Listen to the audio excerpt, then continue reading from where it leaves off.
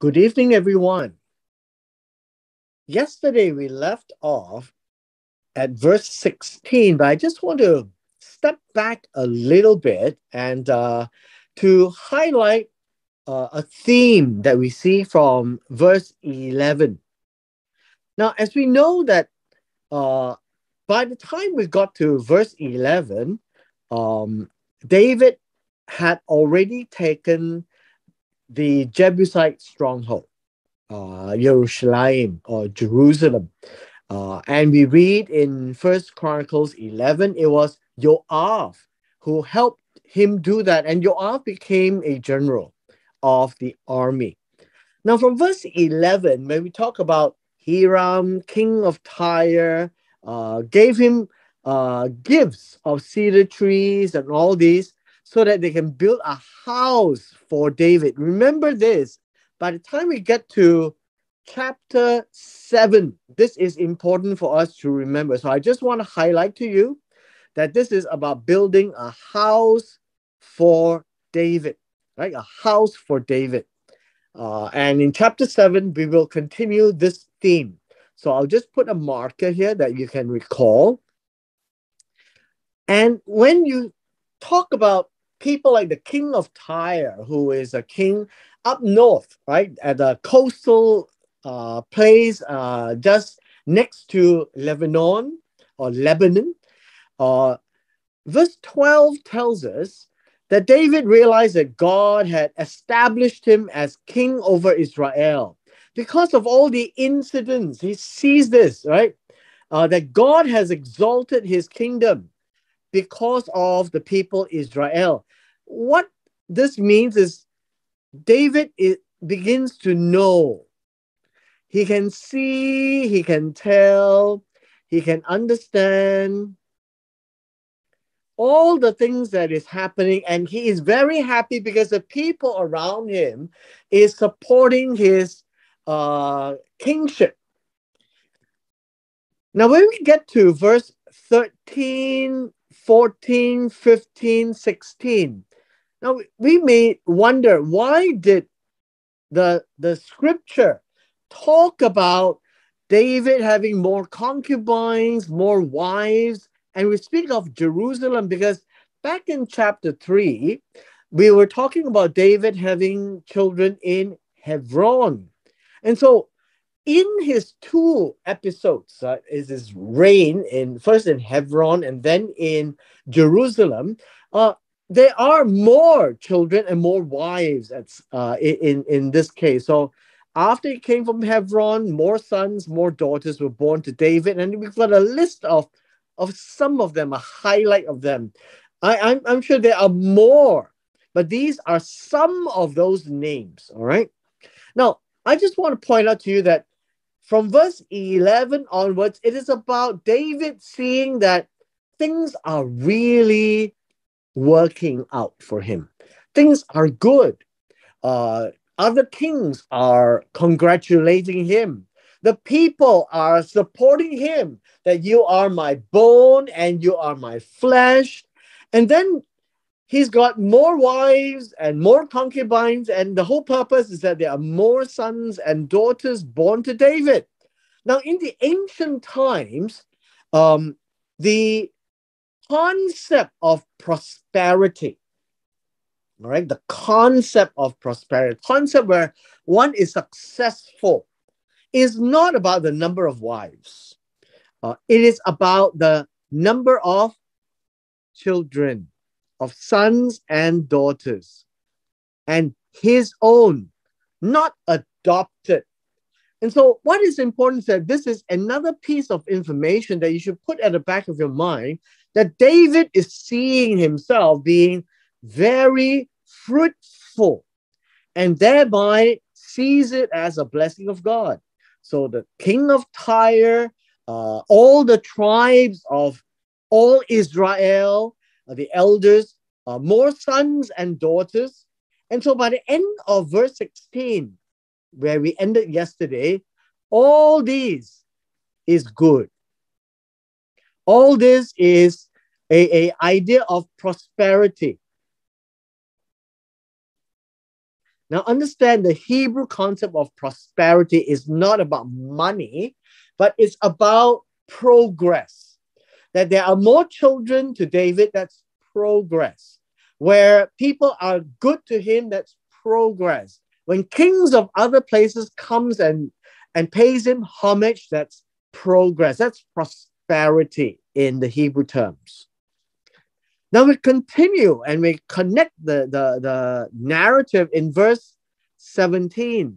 It says, now 17 is right after a commentary of the children. This is a time where everybody is celebrating David. And the Philistines were the ones who killed Saul.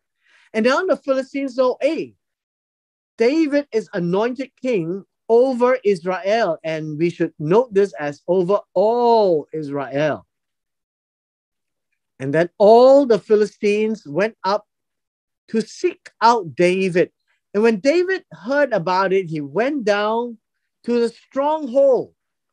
This would be Jerusalem. Went down to the stronghold means at the Temple Mount, you can find that there is a old wall, right? You have a wall. And then there's the city of David. This is the city of David. And then went down the stronghold would mean going down the hill. Right? That's what it means. Down to the stronghold and the lower part of the city of David. Now, what is happening is that he would be having his meeting with his generals, trying to figure out what to do. And so in verse 18, this is the Philistines coming, and it says overran. Now, this, how should we say? Well, we can say overran. It would be spread it out. Okay, the word here is spread out. And so there were many of them. And so when you see them from afar, it looks like a very intimidating sight. We learn from verses 10 to 16 that David was very prosperous. People were supporting him, and the Philistines would have heard of it by now. And so verse 17 says the Philistines heard, and they weren't happy because they thought that after Saul had died, and that would make Israel an easy target for the Philistines. And now that David has come on board, so the Philistines came and says, well, let's do this. The Philistines want to conquer what David has. Verse 19. So David inquired of the Lord. Now, every time you say about David inquired of the Lord or asked about God, typically we will understand this to be the use of the Urim and Thummim, the oracle stones, to seek God's divine answer to whether, and the question is, shall I go up against the Philistines? A yes, no answer, because they are talking about stones, right? A yes, no answer. And then, will you hand them to me? Another yes, no answer. Because this is about drawing lots, so you don't get subjective expressions. And so when it says that the Lord said to David, go up, for I will certainly hand the Philistines to you, would communicate to David in some way that both of this would be a yes answer. Yes, you go up to the Philistines, and yes, the question is, yes, God will hand them to you. And so I guess the interpretation of verse 19 would be how the lots of the Urim and Thummim would have played out to give answers to the two questions. Notice the questions are simple questions. And the indication from the two oracle stones will tell David what to do. And so now, yes, the Philistines came, but if God is with them, David is not afraid. each time he went up against the Philistines, for example, when he was much younger, he went against Goliath.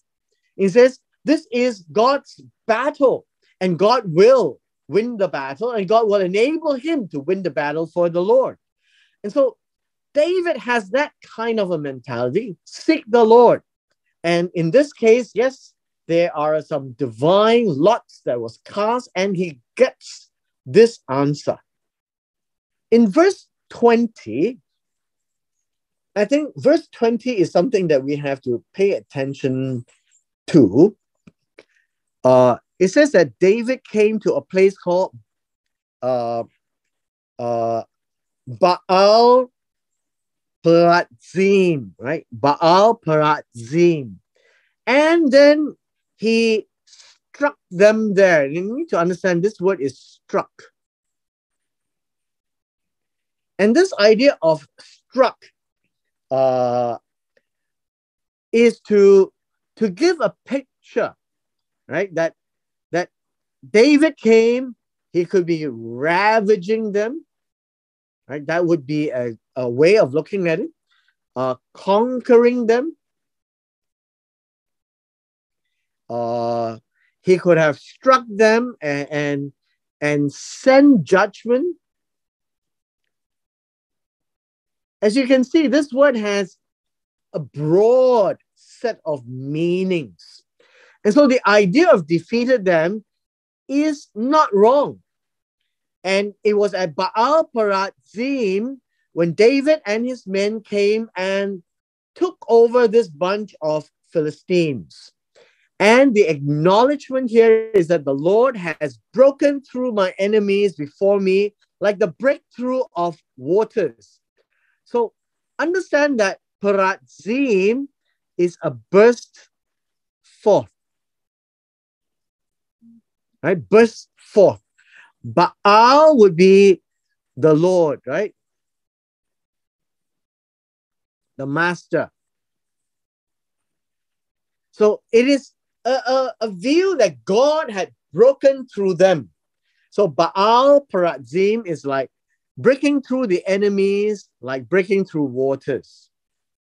And so therefore he named that place Baal Perazim. Now, when you read something like this, you need to understand that the first instance of Baal Perazim is with the understanding that the name of the town is already there. Now, when the text is written, the text is writing at a time when Baal Perazim is already named. It's just reminding us from backwards, right? Before the time. So the reference to Baal Perazim before this instance has no name. After this instance, David gave the name. And when it was written, the name had already stuck. So then David came to Baal Perazim is the fact that it has already happened and you're just talking backwards. Verse 21. And the Philistines abandoned their idols there. Now, the whole idea of abandon is adzaf, right? This is adzaf. This comes from the phrase, like in the Hebrew phrase, my God, why have you forsaken me? And that is the same word, adzaf tani, right? It's Eli, Eli, lama adzaf tani. And it's my God, why have you abandoned me? Forsaken me. That's Psalm 22. Left me. That's the picture. So neglect me, neglected. And so what did the Philistines do? The Philistines just dropped all their idols. Now the word idols here means images, right? Images.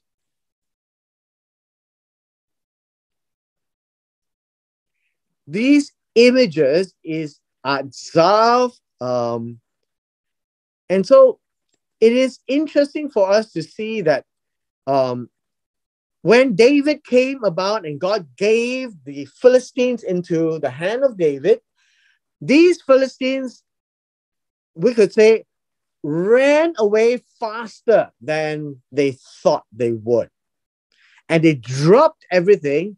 And thereby we could see that this is similar to an event in Egypt where God defeated the idols. Like, this is a symbol of God defeating the idols. In Egypt, God defeated the gods of Egypt. And here God defeated the idols of the Philistines. And then he says, so David and his men carried them away. Now, the purpose of carrying them away was to them away to destroy them and not leave it for the Israelites to find them out. Now, that's important because in the eyes of David and the people, the Torah says very specifically, you shall have no other gods before me. And so the discarding of the idols were done in a complete fashion that they could not be used again. So the idea of carrying them away, and this one would be the idea of carry is to lift up, right? Lift up. Pick them all up and carry them away, right? This is a good word to use so that they will not be able to have another one of them. Now we look at verse 22. Verse 22 is the second time. The second time the Philistines came up once again and spread over the valley of Rephaim. This is spreaded over. Very intimidating sight once again. And we're told, so David asked of the Lord. Again, this would be Umim and Tumim. So it says, you shall not go directly up, circle around behind them and come in front of the baka shrub. Now, this whole idea of a baka shrub, these are, let's do this first. Baka shrubs is mulberry. Mulberry. The mulberry bushes, right? And so the mulberry bushes might be in front of them or behind them, and they would come and surprise them. So it is at the back, and so you find that all these are the Philistines. And behind them would be all the shrubs, right? The shrubs. And the army of David is supposed to come from the back to give them a surprise. That's the instruction. So God says, you shall not go up directly, right? And verse 23, it merely says you shall not go up. The word directly doesn't appear in the Hebrew. It says that do not ascend. Do not climb up. Do not climb up. Do not ascend. So that's probably the way to read this. And then it says circle behind. The idea of circle behind is to turn towards, right? Turn around towards. And so they are supposed to surprise the enemy in this case, right? And verse 24, it says, and it shall be when you hear the sound of marching in the tops of the mulberry bushes, then you shall act promptly, for then the Lord will have gone out before you to strike the army of the Philistines. When God tells them what to do and what to expect, especially from the Urim and Thummim, you find that here in verse 24 that it is God who went before them to prepare the people to lose to David. And so it appears to David now that the Lord have gone out before you to strike the army of the Philistines. The idea being is that they should not be worried about the Philistines, because God himself is going to fight the war for them. Our last verse for chapter 5 would be this. As God has said, then David did just so. So notice, a man after God's heart really tells us that David is the kind of a person that will listen to God, and if God says so, he won't challenge it. He will say, let's do it. And that's exactly what he did. He went to do it. So just as the Lord commanded him. Now, if you understand this whole chapter, or this part of it from verse 18 onwards, David has always been obedient, just as the Lord commanded him.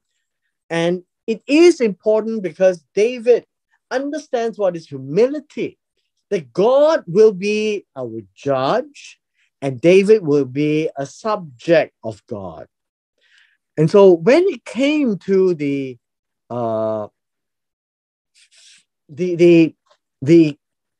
war itself, so God struck, right? David actually struck them and killed the Philistines from Geba as far as Gazer. What is interesting is the fight between David and the Philistines really wasn't much of a fight. It really tells us that God is faithful to his people, and through David being a loyal king, God smiled, or you want to call it a way, or God blessed Israel and allowed David to be a hero of the nation, and he did turn things around. And so when David, a man after God's heart, went to do exactly what God has wanted, then that would be good. That would be tov. And what he did was he struck and killed the Philistines from Geba as far as Gazer. Now, this whole chapter now wraps up in chapter 5, talks to us about the significance of ruling in Hebron, how they managed to make a transition to Jerusalem or Jerusalem, how to show that David was progressing or prosperous with other kings, with the people, and with his family, lots of sons and daughters. And now in chapter 22, chapter 5, verse 22 onwards, you find that the local people are not worried about the Philistines because David is not worried about the Philistines. The text tells us that David never once doubted God.